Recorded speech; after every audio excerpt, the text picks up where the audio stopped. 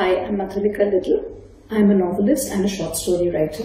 I write across genres which includes humor, historical, detective, and also some non-genre.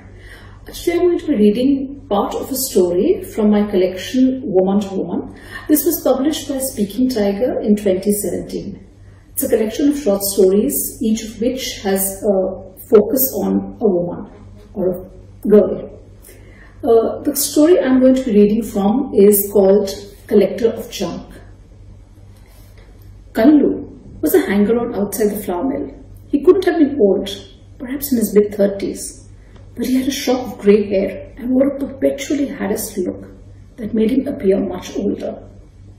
I didn't ever see Kallu go inside the mill, but now and then someone, usually the watchman at the gate, would summon him. There would be a muted conversation, and Kallu would go off down the street on an errand. "It's a hard life, Amma," he would say. She was not his mother, but he still called her Amma. I resented it. They will not give me a job, even though I have pleaded and promised. It was a mistake, Amma. I knew it even then. I would turn back time if I could, but they will not forgive me. Amma would go on with her work, and I, glancing sideways, trying not to let them notice me eavesdropping, would wonder if her tears were because of the onions she was chopping or because she felt sorry for Kallu. "Everybody should be allowed a second chance, Amma," Kallu would say, and Amma would nod. "Yes," she would say, or "No," whatever it took to let Kallu know she was listening. "And look, they do call me every now and then to do something for them. If they can trust me to do that, why not give me a job, huh?" Amma would nod, and if her hands were not greasy or stained with turmeric or wet with tomato juice, she would pat him on the knee of his shapeless frayed trousers. I would gloat silently, not for Kallu or Amma's warm hugs, her brusquely affectionate way of wiping away tears, or kisses when I hurt myself. Those were all mine, and I guarded them jealously. Kallu had to be content with a brief pat on the knee now and then.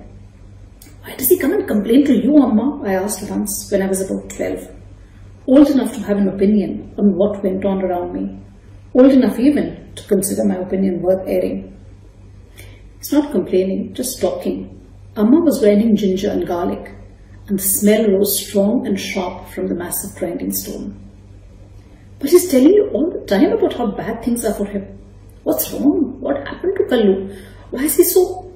I groped for a word, my vocabulary and experience not yet able to find expressions for things so elusive, so strange.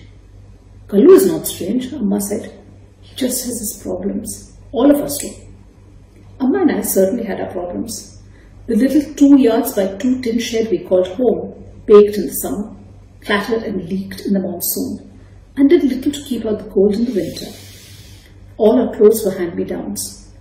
Our food was invariably the last bits of whatever had been left over from Amma's lunchtime sales of dal and rice, vegetables and rotis.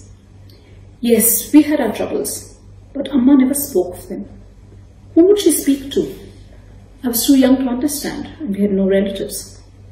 Our neighbours, their roofs covered with tarpaulins, weighed down with bricks, their children running snotty-nosed and naked in the lane behind, the men sprawling and drinking cheap country liquor in the evening. They had more troubles than we did, or so Amma said, and so too I could hear and see for myself. "He beats me, Amma," Kusum would say when she came by now and then, lowering herself onto the charpai. She must have been pretty once, but 6 years of wedded life and 4 children had wrung all semblance of beauty away. The bruises on her face, the scars on her arm. Her husband's favourite means of chastising his wife was to press the end of a smouldering beedi on her arm. All were proof of what Kusum went through. She would sit opposite Amma, hugging herself and talking about her husband, her children, the pain, the suffering.